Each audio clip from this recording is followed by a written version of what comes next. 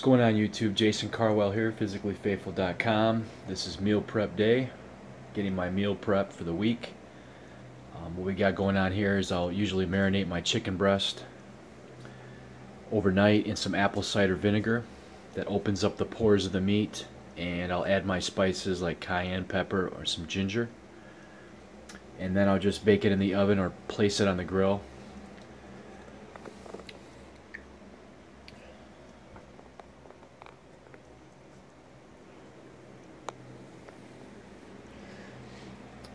And of course, my asparagus and my sweet potatoes, I got those done yesterday. I'll bake those in the oven, or you can put them on the grill. It just takes a little bit longer to cook.